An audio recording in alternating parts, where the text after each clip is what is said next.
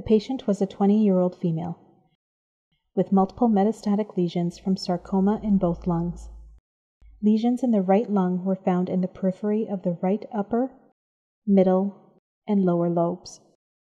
Lesions in the left lung were located in the upper and lower lobes, close to the periphery. The patient was considered an ideal candidate for an in vivo lung perfusion procedure, which is a treatment for microscopic presence of cancer in the lung. IVLP can be done on either side. In this case, it will be demonstrated on the left lung. In vivo lung perfusion is a surgical technique to isolate a lung from systemic circulation by bypassing the blood supply of the lung. IVLP allows the delivery of a high dose of chemotherapy to targeted organs, without systemic exposure and detrimental side effects. Lesions in the right lung are resected, and the left lung is deflated to expose the hilum. The left main bronchus, left pulmonary artery, and left pulmonary veins are exposed. After administration of heparin, the left pulmonary artery is cannulated. Right angle cannulas are inserted in the lower and upper left pulmonary veins. Before IVLP is initiated, inflow is interrupted by tightening a tourniquet clamp on the proximal left pulmonary artery, and the left pulmonary veins are interrupted by inserting a vascular clamp beyond the vein cannulation to isolate the left lung from systemic circulation. The left lung will be ventilated during the perfusion time.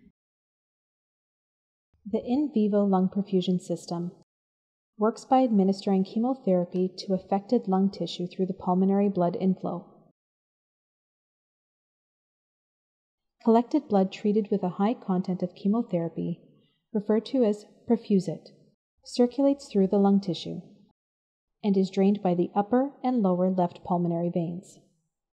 After leaving the left lung, blood is collected in a hard shell reservoir.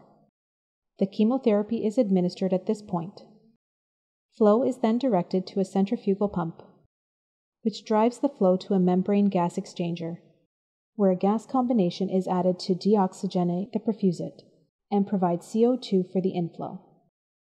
The membrane gas exchanger is connected to a heater-cooler to keep perfusate warm. Perfusit then passes a leukocyte filter and returns to the left pulmonary artery. After 3 hours of IVLP, a washout is performed through the pulmonary artery in an anterograde fashion, with the cannula still attached. The circuit is disconnected from the chemo and connected to a bag of Perfidex to flush the lung in one pass, and 1 liter drains back to the reservoir.